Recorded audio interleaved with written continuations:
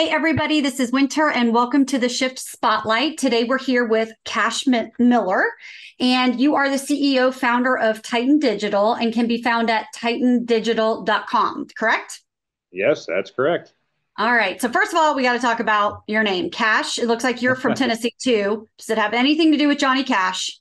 No, and I wasn't born in Tennessee. I've lived here over a decade, and I really love Johnny Cash. The music's great and such, but I'm actually named after a movie character. Oh, gotcha. It's a great name, Cash. Yeah. Solid. Cash Miller, super solid. So, I did some research on you, and I do not impress easily. I will tell you that, especially when it comes to marketing, because I studied marketing at Florida State back when their football team was good. And the marketing that I studied was so long ago that I remember my first job. I was the public relations assistant at the Miami Art Museum, and we would type, press releases to go out on our new exhibitions coming up. And we Okay. had a big printer and we printed them all out, and I stuffed envelopes for a living. Like, that was my first job. That's how we got the media out. That's how, old hmm I am, right? So, obviously a lot has changed in the marketing world. That's sort of your domain. So at a high level, why don't you tell us what you do? Well, at a high level, we're a full service agency. We cover Full everything service digital. marketing agency. Yeah, marketing agency, but primarily focused on digital, related areas. So, we build a lot of websites. As a company, we manage over 600. We also do a lot of ads, paid ads and stuff, Google, Facebook, what's known as programmatic advertising, which is like display streaming ads, audio ads that you can do on different like website and app platforms. So we do Okay. a lot of that. Plus, we're big into email marketing, SEO, of course, is a primary service. So like a lot of agencies, we're full service and can encompass or combine these services into multiple types of strategies and stuff. And we do it because of the different types. When you deal with a lot of different businesses, not every service or like strategy you could use is going to be suitable. So Mhm. we want to be able to tailor those strategies to the business and the needs and what their goals are. Okay. So let's get to it. The what are your feelings about, like, the Frank Kern, Russell Brunson, the put them in the funnel, the email marketing drip campaign, the I've only got 3 seats open and you'll be, I kind of feel like that's just gotten so played out that it just doesn't work anymore. I mean, what are you seeing in the agency world with that? Well, funnels don't work for everybody. That's the thing. In certain types of businesses, when like back in the day when I've been doing this since like 2007 when I started learning. And back then you saw a lot of informational products and stuff, and they would do similar strategies. You'd drive traffic to some sort of landing page or whatnot, and they'd have the longest sales pages you ever saw. Yeah. I mean, it was like endless. And in multiple spots, through that sales page, you'd have a buy now, sort of button, whatnot. And it would be some sort of digital download or, something they'll ship you, whatever it might be. And the funnel type deal kind of, harkens back to those days. You're trying to, everything is like drive all the traffic, so you start at the top and you work your way down and you've got all these multiple offers. And for a lot of businesses, it doesn't work. Right. Is it's not, people like to make it like it's a one size fit all. Like I always love the term marketing automation. Hmm. What is marketing automation? It's email marketing that's Right. scheduled out. That's all it Right. is. you Right. It's know? your CRM doing its job, people.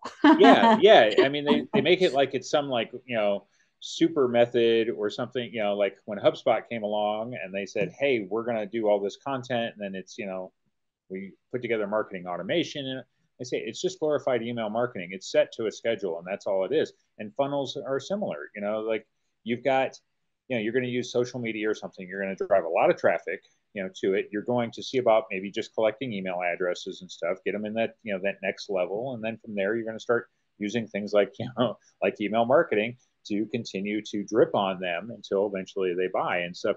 And for a bunch of businesses, depending on what you do, that can be a good thing. If you're a business coach or something, those kind of methods can work really well. But yes, they're all over the place. Just like I say, back in the day, really long sales pages, to sell something, that's what everybody was doing. And so, you know, it's it's still effective, but yes, it's overdone, and it doesn't. They sell it like it's right for everybody when it's not. Right, right. And especially in a lot of the business world, it's just not.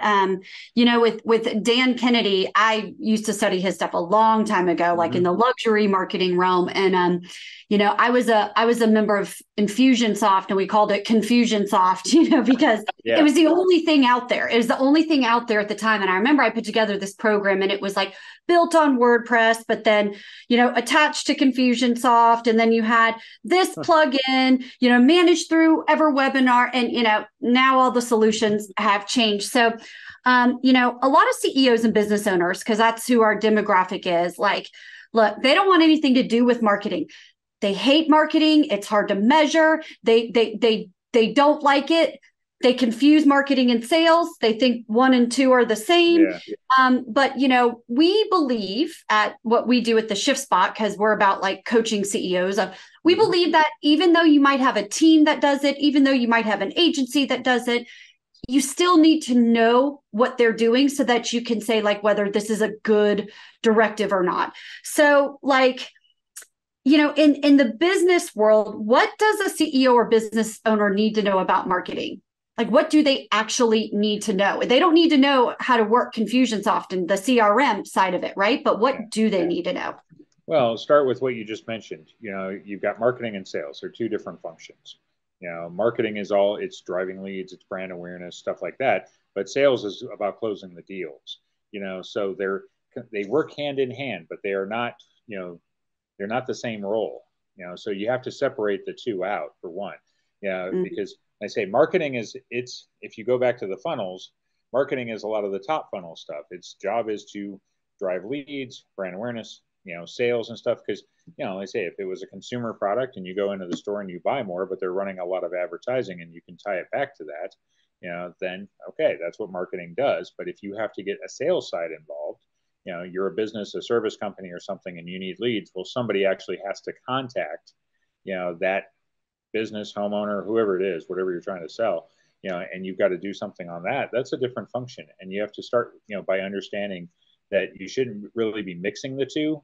They need to be complementary of each other. They need to work together because on the marketing side, you could be doing a ton of marketing. You could, any number of things, but you can also do a lot of things wrong. So, for example, the sales could have a certain type of client customer that they work really well with, and they know that they can close those deals a lot easier. And marketing is going after a totally different Right. person demographic or whatever that's making it harder. And if they don't communicate, they need to work together on that with sales saying these are the ones that are my best opportunities that I have the highest chance of doing something with. Get me more of these people. And then marketing can say, well, those are also going to be the toughest people for us to get, and they can maybe Right. find a middle ground. Right. There's a number of different industries that are like that, but you've first got to separate the two and understand, and then figure out how they should be working together, assuming you've got both ends. Right. Right. So where do businesses fail in marketing? I mean, obviously picking the wrong medium for their particular business. But let's just pick an example like service-based businesses.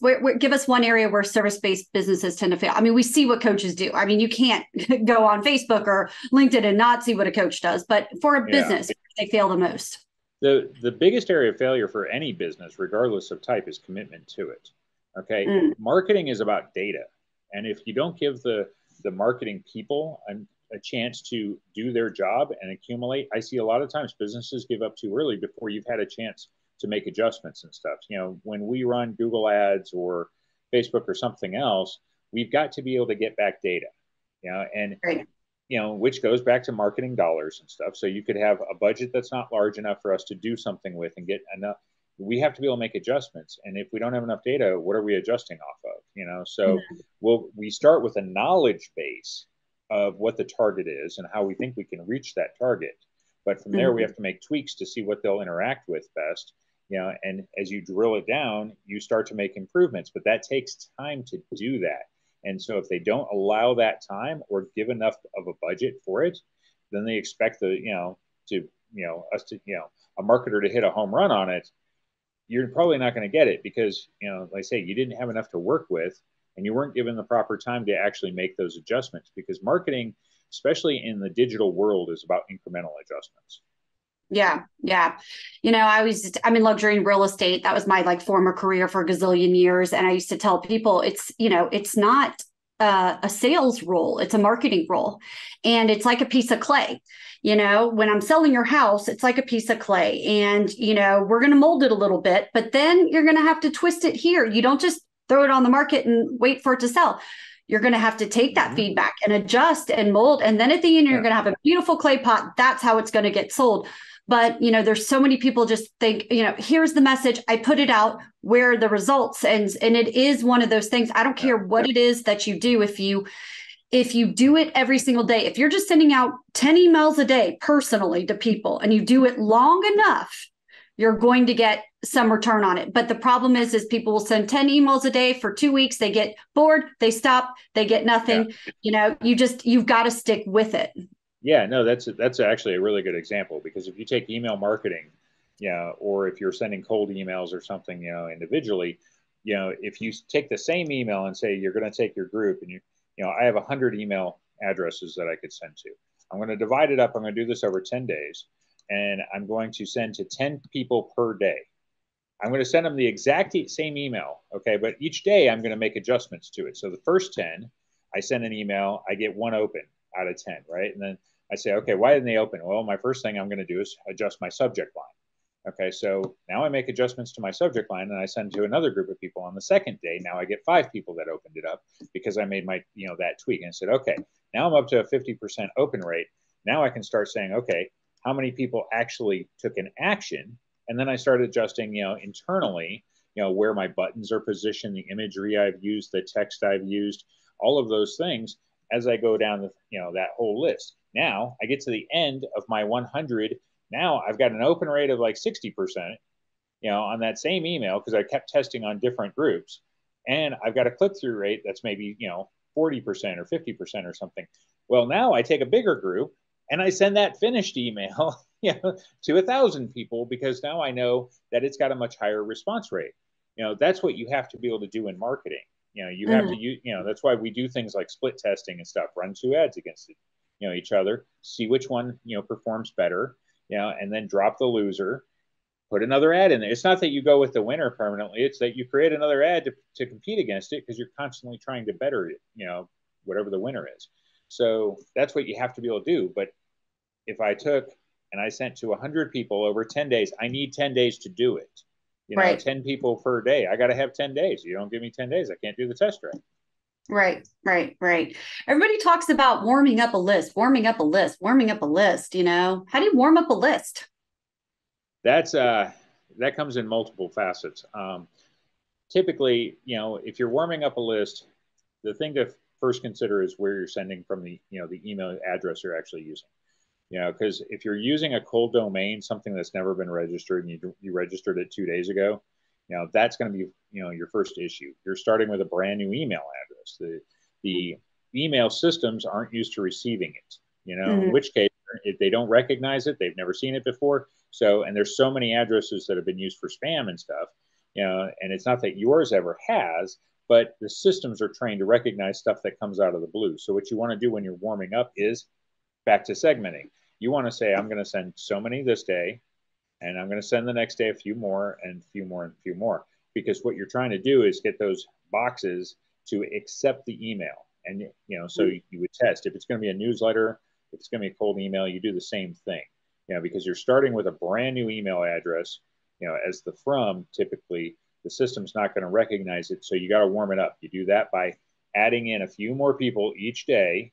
You also space them out. Don't send them all, 10 people or 100 people, in the, like all in the same 5 minutes. You want to spread them out over an hour and such. Even if they're getting the same message, they're going to go to different boxes, and you got to scale it over time. It can take you, just to get to 200 email addresses that you can send successfully in a day. You could spend a week or 2 doing it, just to get it, to ramp it up over time. But that's what you got to do. You have to warm it up, because the systems aren't used to receiving. The assumption is it's spam as far as they're concerned, especially if you go send 1,000 emails right out the gate, you're going to get blacklisted right out the gate. It will take minutes, and you'll be on it. You'll never get anything through. Yeah. and you Yeah. can damage the Especially, yeah. domains. Yeah, you can damage the domain's reputation at the same time when you do that. Right, right. So, how does the CEO or business owner look for a marketing agency? Like, what are the characteristics? Because you can Google, right? There's a thousand quadrillion bazillion, and they're all using the buzzwords. They're doing direct marketing, and they're doing this and that, and automation. And you can sit there and interview hundreds and hundreds and hundreds a day. Like, how do you know, as a business owner or CEO, these are the characteristics the right marketing agency needs to have? Well, so there's a couple of things that you would look for. Because there's a lot of people that have entered the field for one, and they all say that they're marketers and whatnot. So one of the things to look for is experience. Anybody can put together a decent looking website. Okay, you want to start checking into the background. If you can, look at LinkedIn profiles and things like that. If you're going to contact them, before you talk to them, do a little bit of background research and see how long they've been doing it, the principles and Mm-hmm. stuff. If you look at me, I've been agency owner since 2011. I've been doing it, been in the field for longer. So you want to find somebody that's got experience. They don't Mm-hmm. necessarily have to be a big agency. They need to have the experience behind them. Okay. Yeah. And a lot of people, they don't take the time to do things like look on LinkedIn and whatnot, which will have a lot of that background, and just see what they've been doing. Even if they've got experience, it doesn't mean they have to be an agency owner for a decade or something like that. You want to see that they're in the field though, for that, Right. for that kind of time. Whether they worked for another agency, maybe they owned another agency, those kinds of things. And then, from there, you want to see, what does it look like from a client side? Who have they been working with? Because like I'll tell you, like for example, like we're not big on e-commerce marketing and stuff. Right. It's a different realm. And Yeah. so I can build e-commerce sites all day long. We're really good at it, but I'm not big on marketing $10 widgets and stuff like that. So, typically when we take on anything e-commerce, it's usually high-end products. Um, so you have to consider that. What fields have they been typically working for? If there are specifics to it, what kind of experience do they have? If you're talking to them, ask them about the industries they've worked with. Right. Because that's gonna help them a lot to understand, is it a fit? And get their honest, like, get multiple opinions. Don't look at pricing so much. Okay, Yeah. look for what they're telling you. Okay, do Mhm. they get in depth? So if I interviewed 3 agency owners, and I would say, okay, how would you approach this? What makes sense to you? Because when I approach somebody and I'm talking to them, I want to make sure that whatever it is that we're providing, the strategy is a fit for the business. And there's certain things, and I'm going to look at the budget. I'm going to say, how much do you have to work with? Okay, well, the budget's going to be a consideration, because I'm going to, even if I could offer you every service that I have, I'm not necessarily going to put them in, I'm going to have an order to this. For Yeah. example, like if you're not going to drive leads on social media, but you're a large company, I would say, yes, social media might be the way to go, but it's your fourth option. Okay. Hmm. That's fourth on the list of things you might add to the mix. It's not your first. So you want to look Right. at what they're recommending, and also the order that they're recommending if you're going to go with multiple strategies, like I say, or multiple, I guess, ways to go about it. I could be like a lead generate, a company that needs leads might be SEO and pay per click, because I need inbound stuff, versus Right. if they tell you social media, it's not going to be a fit. So you want to be looking at those kinds of things. Um, what are they actually recommending, and then compare. So if you talk to 3 of them, compare them. You'll get a good feel of whether they actually know what they're talking about by having an in-depth conversation. Because remember, if you're hiring a marketing agency, it's a bit of a marriage, and it can end in divorce. So the more work you end up on the front end doing, the more likely it is to be, to work out well. Yeah. And I used to tell, people that when I'd go on appointments, it'd be like, Google me and Google the person you're working with, because how they're out there is how you're going to be out there. Yeah. And one of the things I loved about your website was you talked about industries specific. And I don't think a lot of marketers do that. They're like, hey, look, I'll work with purple widgets and green widgets and blue widgets and yellow widgets.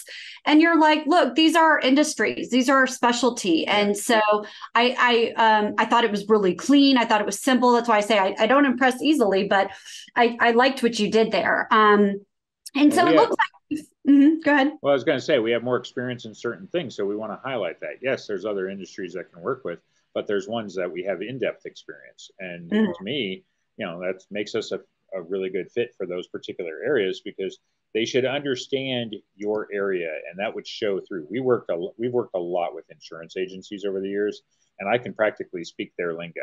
Right, I'll know what they're talking about if they're, when they're talking policies and stuff like that. Even though I've never sold insurance. right.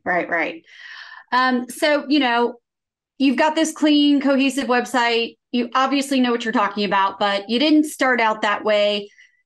You fumbled along the way in building this business, just like every CEO and business owner has before. So tell us like one thing you really screwed up on your journey along the way that you course corrected, that you can prevent other CEOs and business owners from experiencing. Okay, so it really depends on the business, but I think one of the areas we have a number of our staffers in Costa Rica and such, and it's very common in our business to have people that are not necessarily in the United States. Okay, except that so if I was to say a fumble, for one, it should be that I should have done it way earlier. Because um, you want to be flexible in your business. You want to be able to. You need to, I think, as a business owner, be willing to embrace other things. Mm-hmm. Like other ways of getting it done, that Right. allow you to scale. It's a way that allows us to scale, but I waited way too long to do it. Is Mm-hmm. the thing. And, so you have to consider those. Now, half of our staff is down there, right? But that's only happened for us over the last couple of years. And, Mm-hmm. whereas I've seen other companies that embraced it a lot earlier, in their histories and stuff than we did. And I think you have to, so embracing that kind of thing. And internally, it's a very hard thing to do. Okay, Mm-hmm. because people become entrenched. They don't like change, and if you want to do that kind of thing, honestly, they think you're outsourcing their jobs and all sorts of things. Whereas they're actually, they're all team members that I've hired. But Right. so that is like one of those hardest things. I wish I would have done it a lot earlier. Mm-hmm. Yeah, and I'm glad I did it finally. But also, know that anytime you shake things up, you know, for the rest of everybody else, like you can understand your own mission and why you're doing it and everything. But I think the other thing is don't worry about so much all the other people that work for your organization, because you want people to embrace it. And if they don't, they don't. Okay. But understand Right. that maybe they're not right for your organization if they don't embrace, because it's still your vision. At the end of the day, you're the one that, 20 years down the road, you'll be the one person that's still there. And all those people that might have been, giving you pushback to that are probably gone. you Right. know? Right. So, keep that in mind. Like I say, if you really think it's something that will work and you believe in it, you're the one that's still going to be there if it works out or if it doesn't. You're going to have Well, and to, it's like what we talk about because we are a CEO coaching and peer advisory community specifically for business owners and CEOs because we kind of find at the top, you're the only one up there, right? And you can't go yeah, to your employees and say, hey, I suck. And you can't, talk to your employees about the things not working in your business. So get with a bunch of peers and get with a bunch of experts. And that's kind of what we do. And like one of the things that you mentioned that, we really see a lot of is the visionary wants to make a change and then they implement it and it starts to roll just like a marketing campaign, let's call it, and then there gets pushback and there gets whatever, and then the visionary changes again because of the yeah, pushback and then because of it, just like you're changing the marketing too quick before it got traction. And then what ends up happening is the whole thing kind of crumbles. You've got to stay really convicted, you've got to give it time, yes. and it looks like you've got like a healthy staff, right? You've got like 40 employees. Yeah, we've got just over 30 and stuff right now, and we've been continuously growing it. So, and making those kinds of changes have allowed us to grow because marketing agencies have this like unfortunate conundrum that happens is you need to take on more clients, you need the work because you want to get the revenue and all of that, but at the same time the work itself can be very time consuming and you can end up running into a bunch of difficulties along the way. Like say we manage a lot of websites. If a website goes down, it can, you've got to deal with that, website because you have a client, their business is reliant. So you might have to drop something else you're doing, in which case Right. you need you got to have enough staffers to be able to take care of something. And so that's always a push pull that agencies run into is I need more people, but I can't take them on because I need more revenue to be able to do that. Because this is a field where it's fairly expensive to run such a business, from a payroll standpoint and everything. Right. So you've got to be able to balance these things, and that's always the issue. So most businesses have some sort of issue like that. It's like, you know, I can either get more staff and I can get creative about it, or everybody can keep working their asses off and I can't get you more staff, because I still need, I need more revenue to be able to do it. So I say you run into those kinds of situations, and that's what we ran into. So The I tough decided decisions to, of being an owner of your yeah, company. I mean, it's yeah, especially in uncertain times, right? Because people are pulling their purse strings back right now, and people are they're thinking 4 or 5, 6 times about what to invest in. yeah, They're picking up that package of meat at the grocery store and they're saying, "How much do I really need this?" And putting it back down because everything's just a little uncertain right now. So, yeah. how does that affect your business and what you do? Well, it's actually been pretty stable on that end and such, but as far as, because it's like counterintuitive, companies will pull back on marketing. And when COVID first hit, we did see that, because people started freezing things, they were like, hey, we need to display out and stuff. The economy right now has been, less of a detriment, across the board, as far as how many people, like, they're still spending and everything, because the economy itself has been, relatively okay. What we're paying when we go grocery shopping is a different story. But as far as everybody, hiring's been good. There's not a ton of layoffs and things, so it's been a weird thing, but we haven't seen a ton of turmoil, from a client side, but you still end up with, there is uncertainty, you know, and so it's like, I've seen it with everybody in the back of their mind, it is against what you should be doing to cut back on marketing. Because if you cut back on marketing, you will end up cutting back on your sales if it's producing. If it's not producing, that's a different story. But if it is and it's measurable and you can see that it is actually working, well, guess what happens when you cut it off? Because you're going Yeah. to see your sales tank, to go with it. Well, and I always say, like, I always ran against the grain in marketing, and I pissed a lot of people off along the way. I mean, I got to tell you, like, I've done some awesome things and what I've done just to be really shock and awe, just to be really different, right? I used to always tell people when everybody, all the other companies will pull back and stop marketing, that's when you double down. Yeah.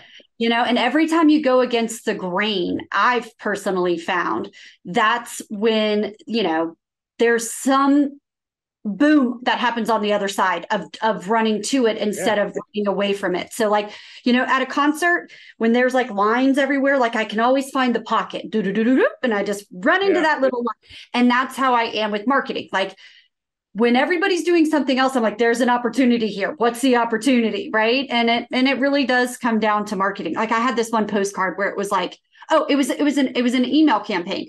And it was it was a 12-week drip campaign. And at the last email was, when you're ready to get off the pot. And that was a subject line. And the subject was like, look, I've been trying to teach you the benefits of buying a home in this market. And when you're ready to get off the pot, give me a call. And I would get so many people calling me, I can't believe you sent this email. Well, tell me about your home needs. And it would Yeah. absolutely turn into a sale. So, it's like, I always like to be really fun in the market. My partner does not like it as much. He's more like, stick to the books. But I think that fun, like, Shift Spot is about making shifts in your business and life. But, like, I like Yeah. to say things like, shift happens, we can help, and I don't really give a shift, and stuff like that, right? Just to Well, have fun with. I tell people, it's like, I got out of the military in 2011 and I started a marketing agency with just myself in the middle of a recession. I mean, if you can survive that, that's why I'm not as worried about the current, situation, When the internet economy and wasn't stuff. that cool in 2011, even, right? Like, it's cool Yeah. now. Yeah. Right. All right. So, curious, where do you see yourself investing resources for growth over the next year? Well, things like podcasts, for one, that's one of the things that we're getting into. But resources, so, in the case of, since we're a marketing agency, we're actually investing into virtual assistants and such, not to hire them, but to offer them, Hmm. because there's a lot of people that need marketing assistants and whatnot, and we're a marketing agency, so who better to train them, Hmm. to be able to do that kind of work? Because there's a lot of people, you end up with a lot of, especially whenever you have an economy that can be a little misunderstood or whatever, you know, you end up with a lot of people that go into business for themselves. They're Hmm. finally tired of working for somebody, a corporate job or whatever, and they want to be able to have, that ability to have some freedom, but they're still Right. going to need help. And we're in it. It's the interesting thing, because what we got that's really different than it was a decade ago is there's so many opportunities to hire contractors and things like that to help in your business without bringing on full-time employees. Hmm. It's a really big difference than compared to how we used to do things, especially with hybrid work, where, you don't have to be in an office, all of those things. It's an amazing shift. So for us, investing resources means, seeing about taking advantage of some of those things and helping other businesses be able to do some, because some of them don't have the budgets to necessarily do large scale campaigns, but there's a number of things they can do. They want direct help, to be Yeah. able to do it. And like I say, because it could be a block of time for 20 hours a month or something, because think about, in the day, you'd bring on an intern or something, you'd hire somebody to help, do something, along those lines. And it was always marketing. Hey, can you do, my social media posts or whatever, so we're seeing that kind of thing and expanding our staff, to be able to kind of meet those, those needs and such. And we've been partnering with some other agencies and such on projects and whatnot, because there's, like say, sometimes we run into people because we're full service that they can't necessarily handle everything, but they've got a good opportunity in front of them that they don't want to pass on. So, there's a lot of things you can do from an agency standpoint, and then there's just lots of opportunities from a, for businesses in general with things. It just depends. We worked with a number of companies that they've been expanding things in the way they're doing it, because, especially for the past, I don't know, 8-10 years though, we pay subscriptions for everything. It seems like. And I've seen a number of companies that you wouldn't think that, would put together a subscription service starting to do so. Yeah. In which, I hey, have a marketing idea for you right now. Are you open to it? sure. Well, fractional. It's like everything's being talked Yeah. about. A fractional COO and a fractional, Uh-huh. like a fractional marketing agency. I've Like an talked to a FMA, few people. like Yeah. because in our world we deal with fractional COOs and fractional CEOs, like a fractional FMA. Well, There's I've chief actually, officers out there, yeah. but there's not chief marketing agencies doing this. So I don't know. I had a boss one time say, "Put that in your pipe and smoke it." I always thought it was like the weirdest saying, but it like stuck with me. It was like, "Put that in your pipe and smoke it." And like ever since then, I find myself saying that, even though it was like the weirdest statement. Um, but I don't know. What do you think about that idea? Well, I've run into probably half a dozen people over the last few months that are doing exactly that. They're actually getting away from the agency, side of things, but they're becoming fractional CMOs, Yeah. and saying, "Hey, I'll be your chief marketing officer for 20 hours a month, and I'll help you put together your campaign. Somebody else will execute. Right. They'll actually take care of the work, but I'll help you understand, let's say understand your business, figure out, what it is that's going to work from the marketing standpoint. And you hire me directly for that amount of time." And they're able to take on a limited number of clients and stuff, Right. but they can have 5 to 10 of them or something, depending on how many hours they're spending with each one. And it makes sense because fractional CFOs have been around for quite a few years now, and that seems to be a model that works, because some positions like that, you get a high level of expertise, but you don't have to pay the full salary because you don't even need them full time. Right.